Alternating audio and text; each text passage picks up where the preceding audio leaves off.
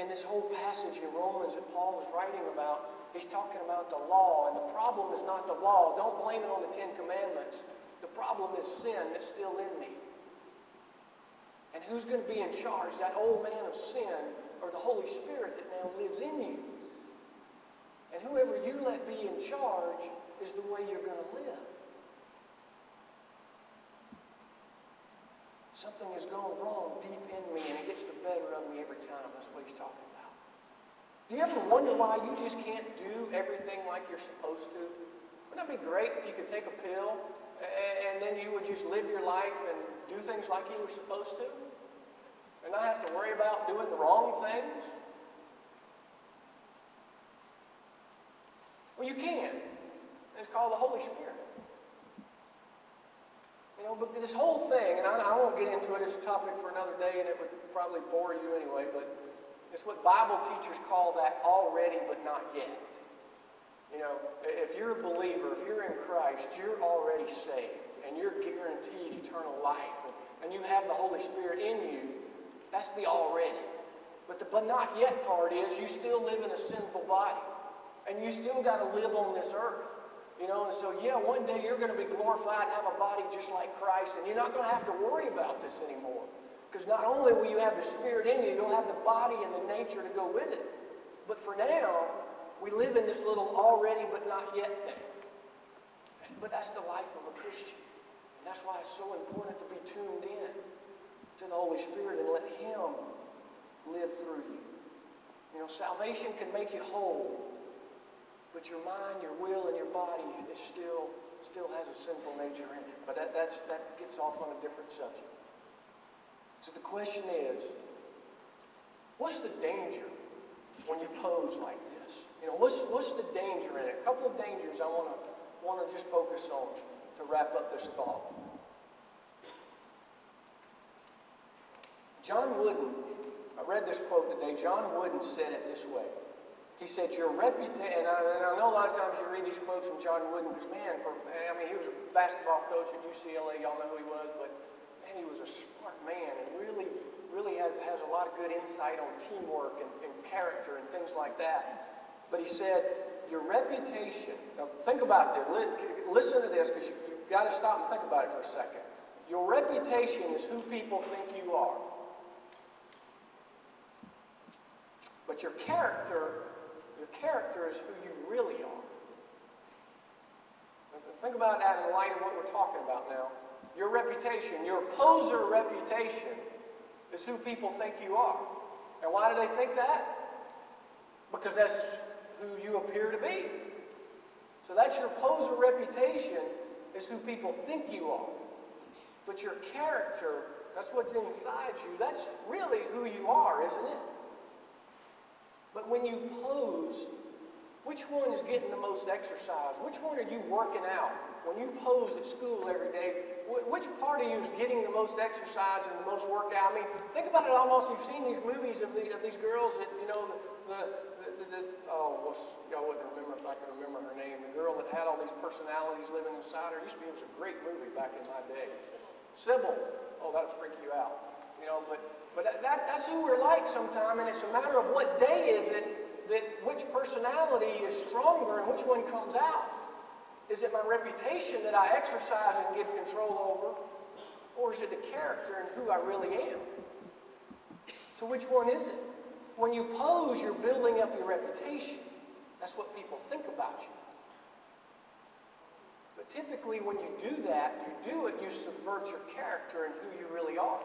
You're not living the kind of life that you really are, but hey, all we can do is call them like we see them, right? Now last week, I asked the question, we talked about that, when you act one way at home and another way with your friends and yet a different way at church, who's the real you? We don't even know who the real you is. But when you develop a relationship with somebody, and if you get close enough to them, they're going to figure out who the real you is. And they're going to figure out that it's not who you were pretending to be. And then they're going to figure out, I don't really like you. Because that's not who I thought you were. And sometimes that can be good, and sometimes it can be bad. But you put on this false identity, and we talked about that hypocrisy last week, and being a mask. And you're not who I thought you were. Listen to this quote. People don't judge who we are. They judge who we've led them to believe we are. People don't judge who we are. They judge who we've led them to believe. So if somebody's judging you and coming down on you, if the shoe fits. The more time and effort we put into making ourselves look great, the longer and harder to fall when the truth really does come out. So people are going to judge who you lead them to believe that you are. And sooner or later, the truth will come out. It may take a while, but it'll come out. And at some point, the real you has the surface.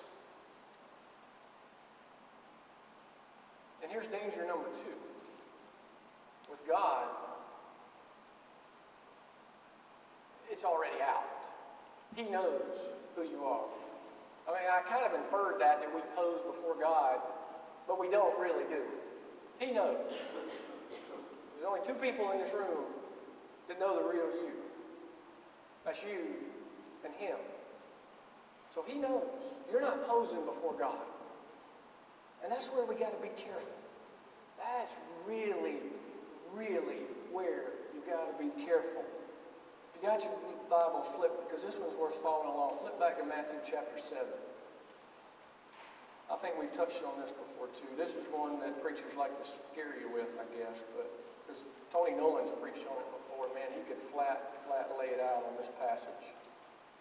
In Matthew chapter 7, and this is kind of wrapping up the Sermon on the Mount. And I always try to put it in context for you when we refer back to that. Jesus' really first public sermon.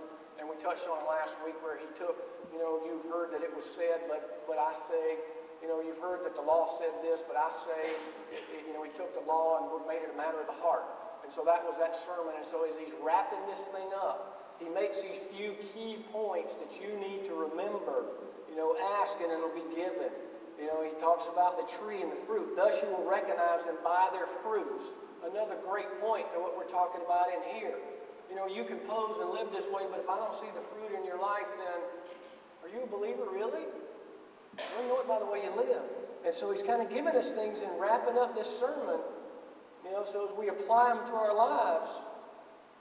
And this is the one that kind of hits home.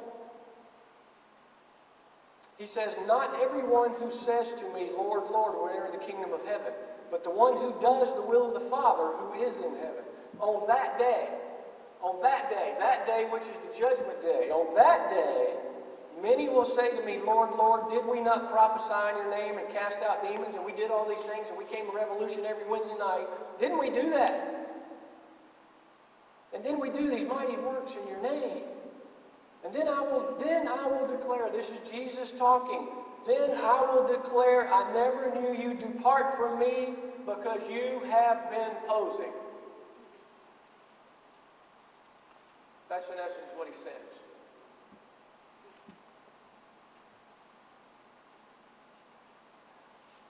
So who are you? John 10:10. If there's one verse I've hammered in your head for 6 months, it's been John 10:10. But I've always focused on the end of it. Jesus said, I have come that you might have life and have it abundant. But let's back up for a minute to the beginning of that verse. Do you remember what it says? The thief comes to steal, to kill, to destroy. But I have come that you may have life and have it abundantly. The thief comes. Satan would have you to believe that who you are is not good enough. That's what this whole thing is about. This whole thing, this whole discussion, this whole idea that we pose and be somebody we're not is because Satan would have you believe that who you are is not good enough, because he does not want you to be who God created you to be. You can change who you are, but it's time to believe what God says about you. The thief comes to steal, kill, and destroy, but I have come that you might have life abundantly. And that's when you're the real you, that's the abundant life we're talking about. You can't have abundant life when you're pretending to be somebody else.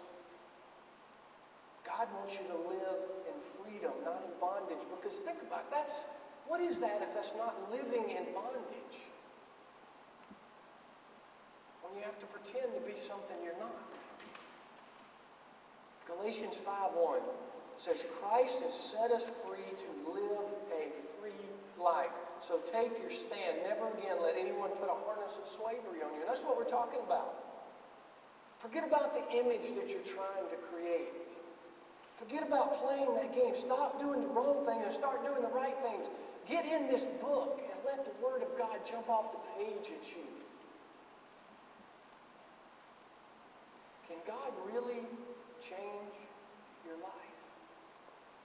Yes, He can. If you will let Him. And for most of you, you've already made the decision to do that, but yet you keep slipping back and pretending to be something that He didn't create you to be.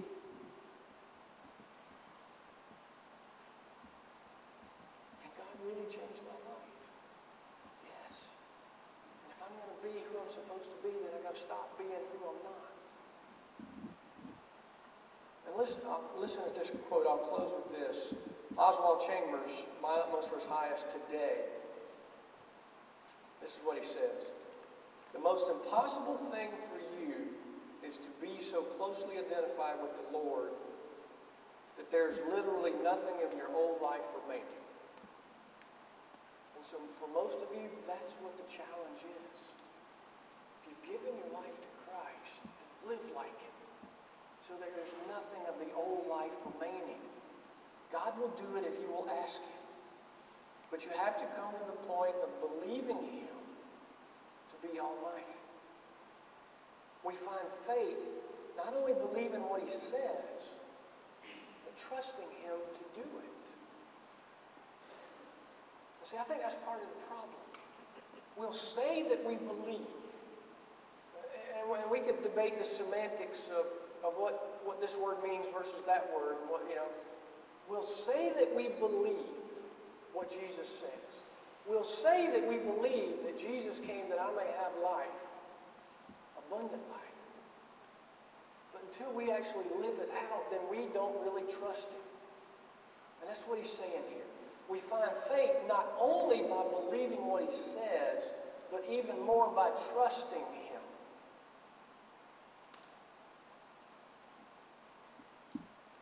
It's not just a matter of belief. You have to trust. Because when you trust, you live. And you live the real you. Once we see Jesus, impossible things He does in our lives will become as natural as breathing. Because see, what the thing is, when I say as natural as breathing, because when you pose, there's nothing natural about that. Because you got to work it. When you pose, you got to work it, because you got to make up in your mind, okay, who am I trying to get close to today? And I want to say just the right things and laugh just the right way and dress just the right way. That's not natural, because it's not you. But when you believe and trust and live the abundant life that God created you to live, that's easy, because it's you. And it's that pill that you take called the Holy Spirit that lets you do that.